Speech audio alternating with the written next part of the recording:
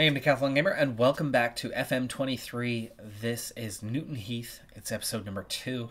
Take a quick second, if you don't mind, drop down below, click that like button, hit subscribe, leave that algorithm comment. It really helps out, especially in the first 3 episodes. That's where the algorithm kind of really sets up a series, or not after that. It's straight down to viewership and whether you want to keep coming back and seeing what's going on within the series. Within the series, I've pushed forward about a week. We've had 2 more matches. I'll go over what happened with those preseason matches. Normally not something that's going to matter, but this year in particular, I think it matters a little bit at least. We are up to 10 players officially on the roster. We still have a lot of players on trial at the... And, the first thing that jumps out at you is 5 stars, 5 stars, 5 stars, 5 stars, bam, all the way through. Okay, well, we have a reputation of 1. The league reputation has got to be helping us with this recruitment phase because the team just doesn't have it. And so 5 stars does not actually mean that these are good players. Take, for example, Wes Garfield. You know what? Actually, why don't we go with our top goalkeeper, Sam Guthrie.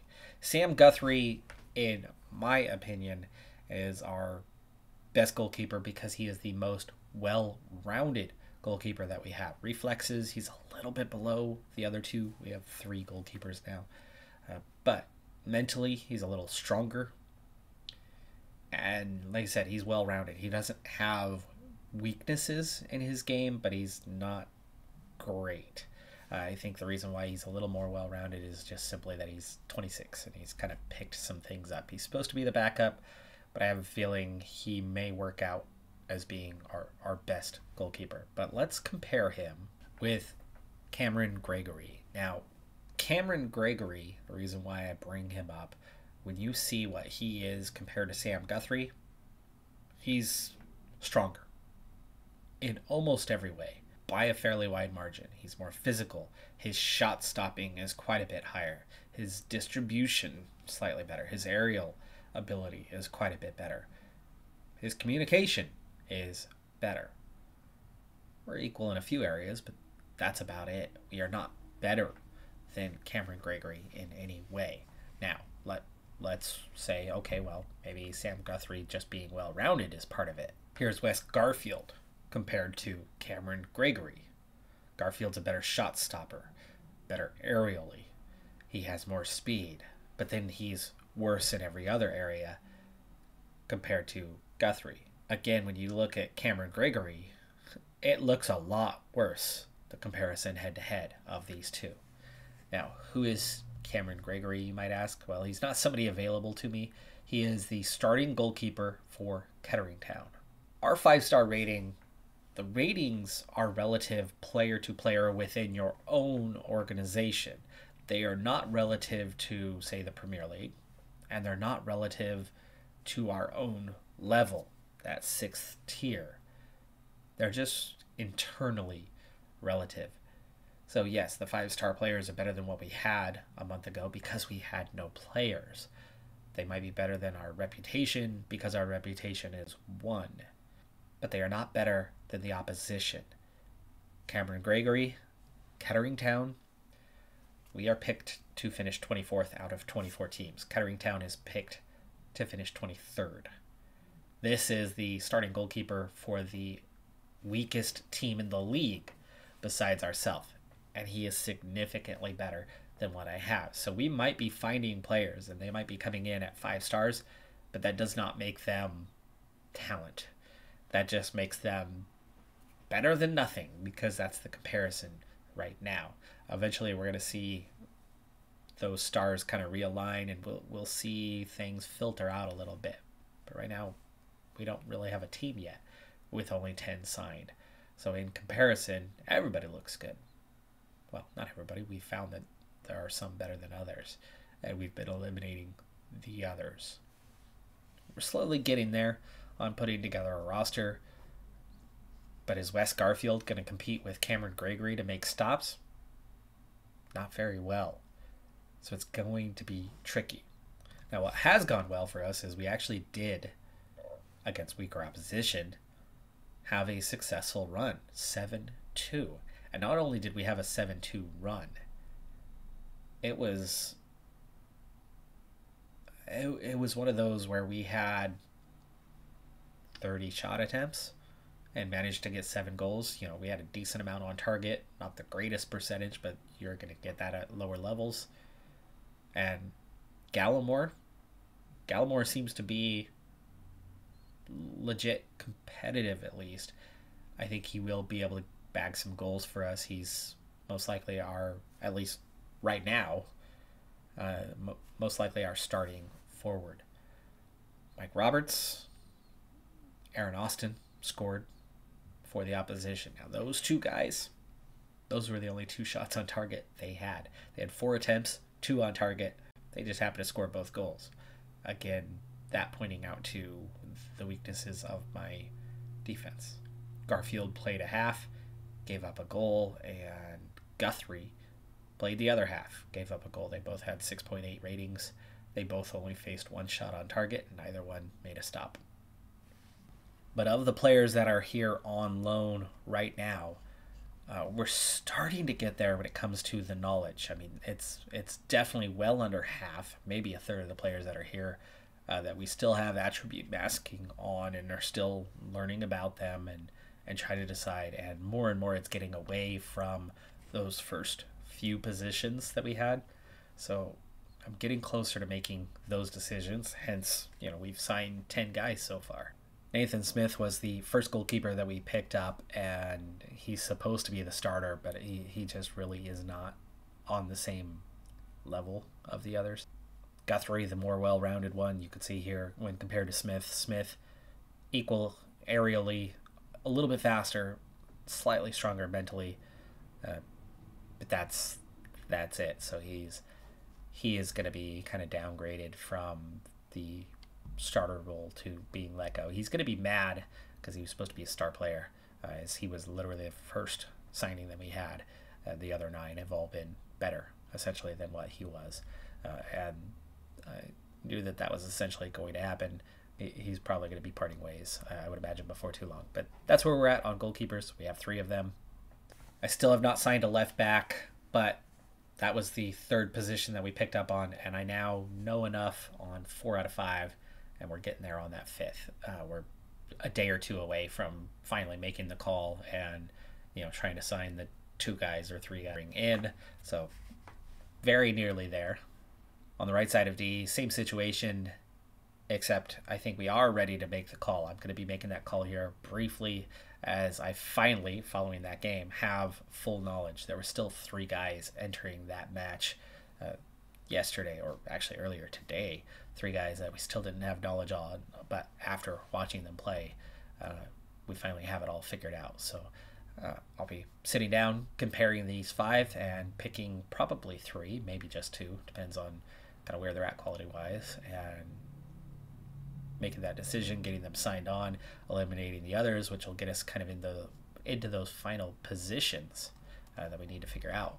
At center back, there's still a collection of players here, but for one thing, we already have 3 signed on that play multiple positions, center back and defensive mid. Defensive mid was a little harder to find. There's not as many in the pool that are interested in playing that position, so these guys could very well serve as defensive mids, and then, you know, still have a pick of center backs from here. But as center back was the 4th position we got into, you can see we only have knowledge on half, but the others were getting closer on, and I've been trying to make sure that they play to help us out with that process.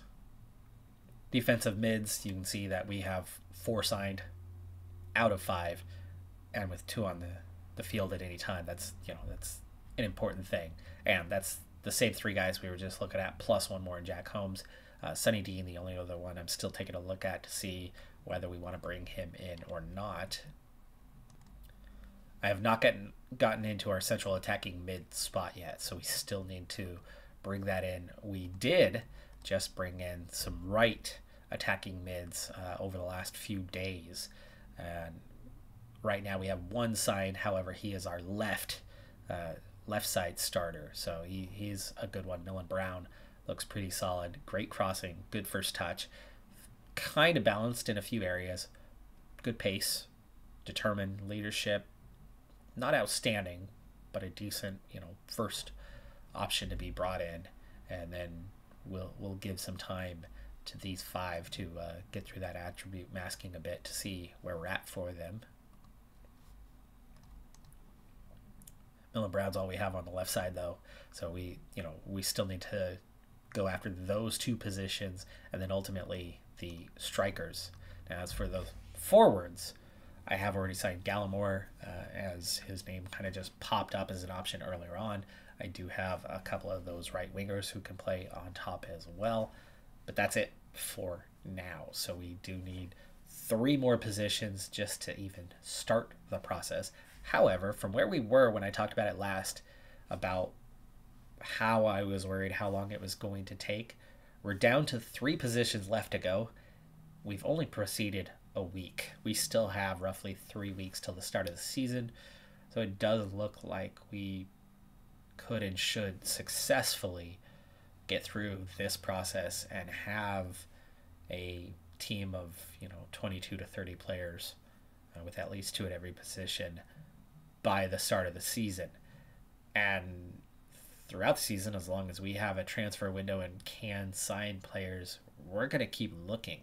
Reason why is the moment we go out and start playing, I think even if we're losing, we're going to gain reputation, because we're going to be playing at a level competitively, win or lose, that is a much higher level than a level 1 reputation team would be at. So you would think that it's going to inch its way up. Now, better performance is going to make it go a lot better. So if we can grab a couple wins in the first 5 or 6 matches, I could see us actually having a little bit of a reputation. Even if it's a 25-30 kind of thing, it may start opening the window to better players becoming available.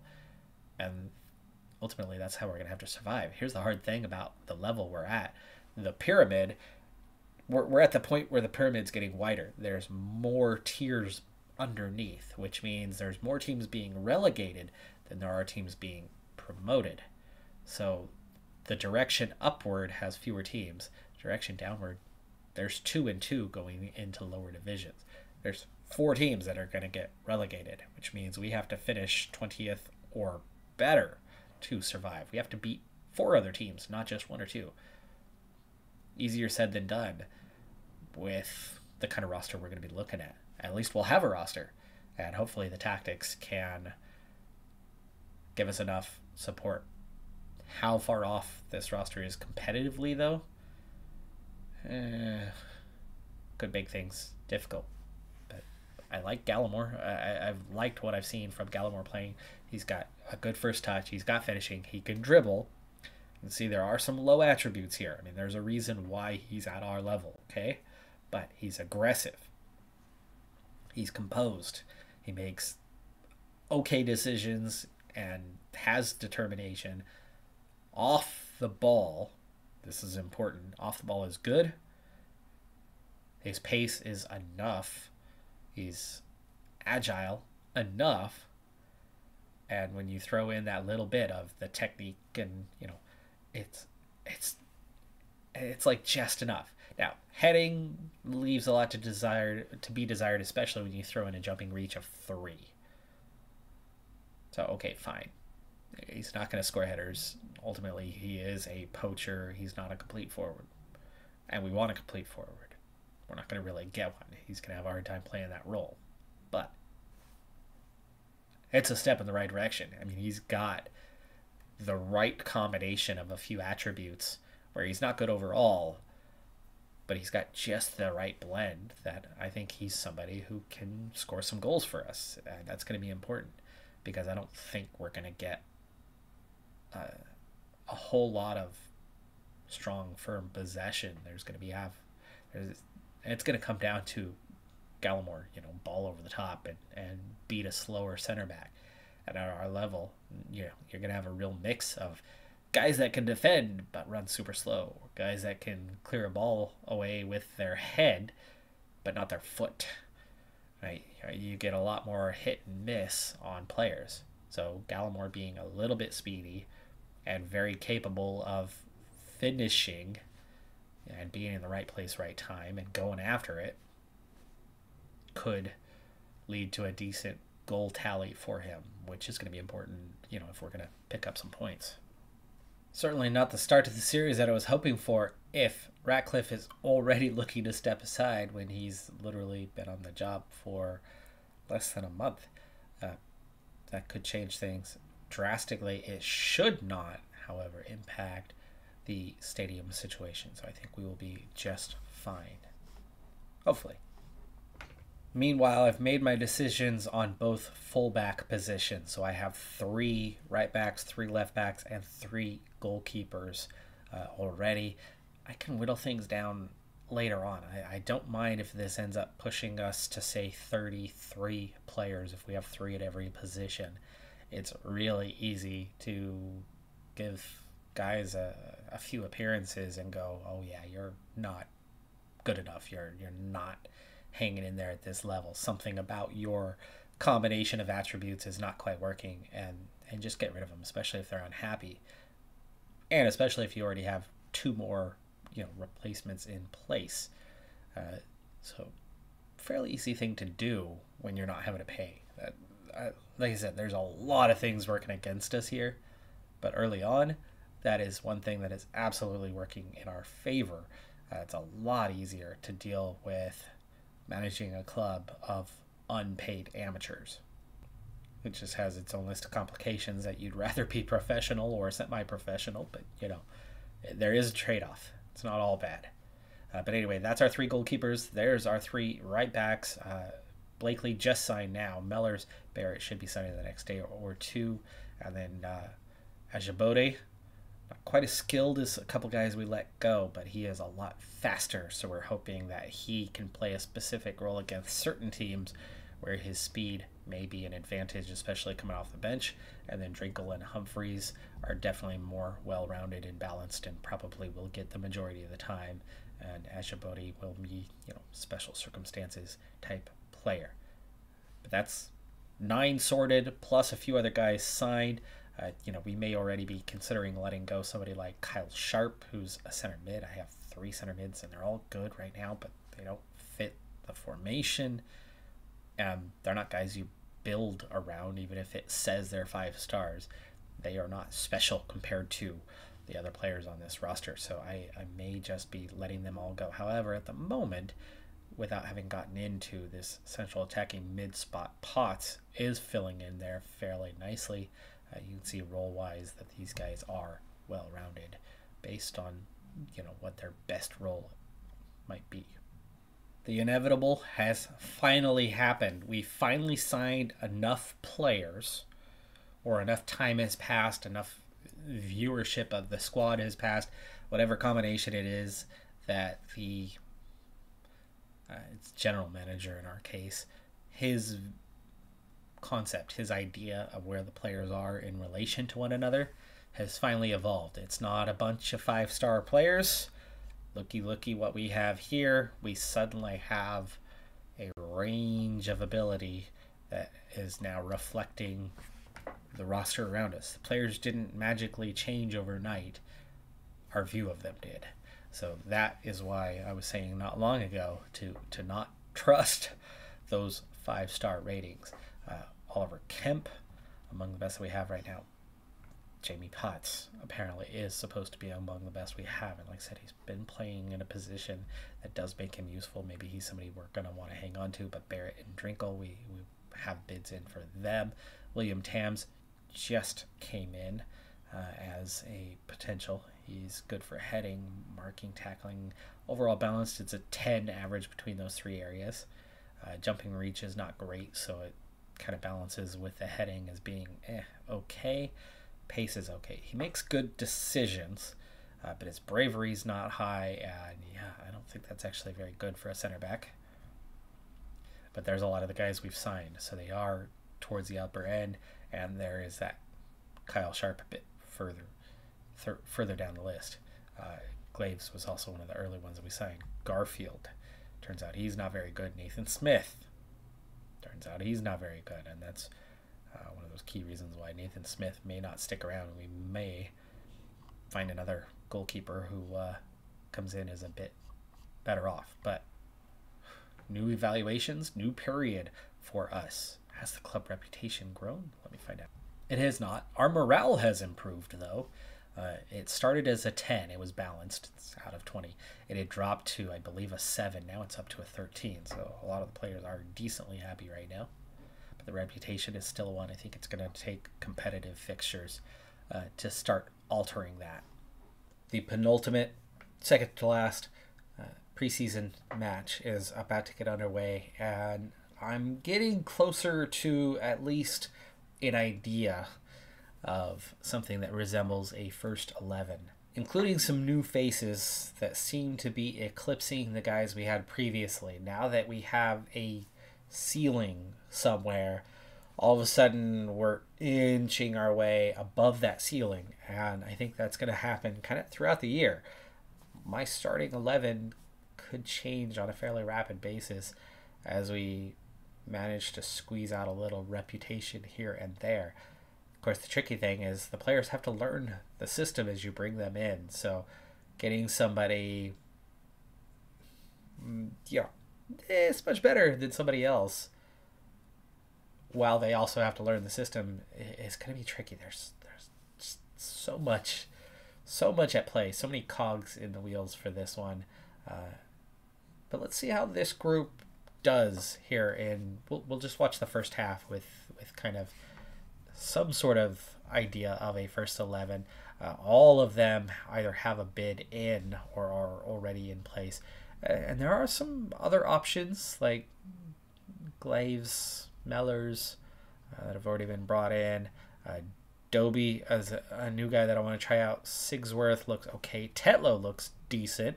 I definitely want to give Tetlow a look. And then Jamie Potts looks great. And Giacomini looked great. But they're center mids. Anyway, we are getting closer and closer. There's actually a couple names here that I just released. I just released a few players, including Skyler, the first outfield player that we signed is gone. The first goalkeeper that we signed is now gone. That's how quick we kind of eclipsed that group as we've gotten started here with this. This, like, really the entirety. Barrett, come on, dude. Did he get a yellow for that? No, Kemp has a yellow. Did Kemp argue? I mean, Barrett was the one who clearly committed the foul on that one. That was strange. That was really strange. I'm wondering if he argued. Anyway. What was I saying? Oh, right. Including the first performance, which obviously was a draw. Every time since then, we've been playing against opposition that really is not quite, at the level that we play at. They're lower tier opposition. So even though we're not really up to par for 6th tier competition right now, we're still putting together a squad that's probably good enough for 7th tier. I mean, it's pretty easy to recruit players that are just a little bit below the level. It's getting players that are at level that's, the harder thing to do. So we have fared well in our recent games, and, nice play there. And Lomas, keeper makes a good stop. Really tight angle. Lomas goes for the roof of the net, and that would have hit if keeper didn't save that. That was a pretty decent save. Midgley with that crossing, and that one's cleared away. Midgley is going to be a big-time player. I think he's going to be one of the ones that sticks around longer. Lomas, who we just brought in, it looks like he's a pretty good player. Gallimore does not really fit the complete forward role either. We're going to have to switch his role so he performs a little better, or use that complete forward role just to try to eke something out play style wise. Alright, we'll play a little longer here, especially as fast as that first half just went by. Lomas loses the ball on that occasion. I am starting to see some things I like about this team, but then the moment we actually start the league campaign, I have a feeling it's going to go very differently at that stage. It's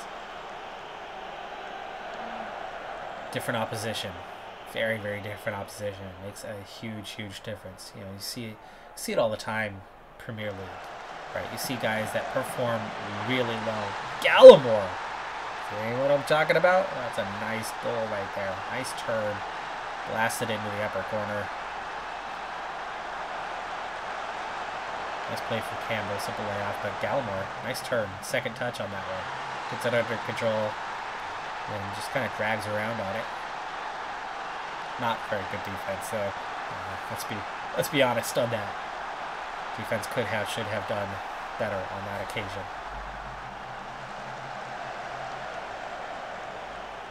Tams, nice recovery.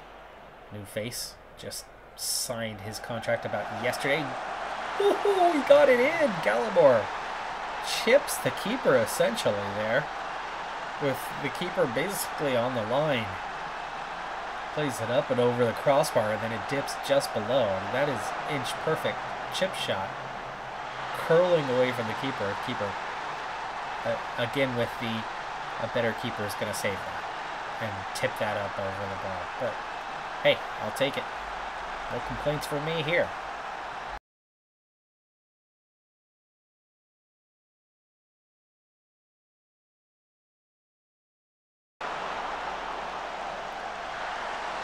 And Lomas makes it 3.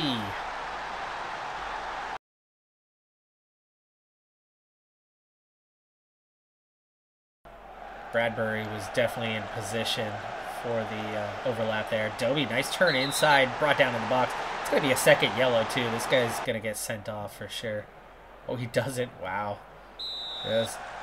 Straight penalty. Tetlow steps up to take it. Of course, I have not, as I'm still very much working on building the roster here at this point.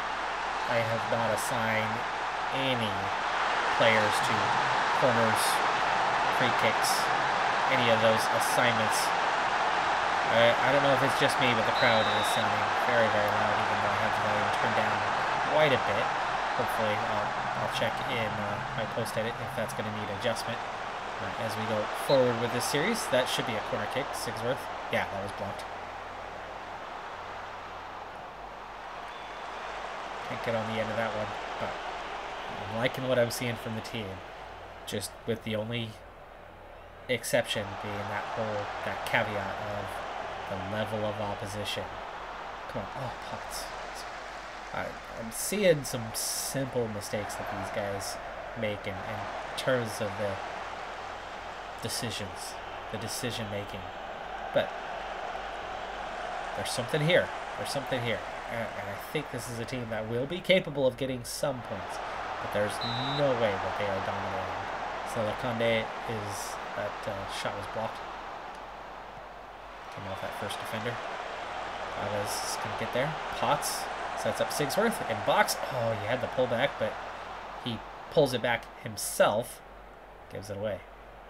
I should have been sent off for that penalty. Should have been an automatic yellow. Beautiful through ball. Bradbury ends up taking it himself. Defense was playing the angles well. Give them credit on that one. They definitely played the angles well there. Sigsworth looks awfully tired for somebody who's subbed on in the second half. Final seconds here. Clearance should do it, and it does. Final 4-0. Preseason continues to go strongly after that first game. They had one shot on target all game. 0.07 XG. Solid team performance there.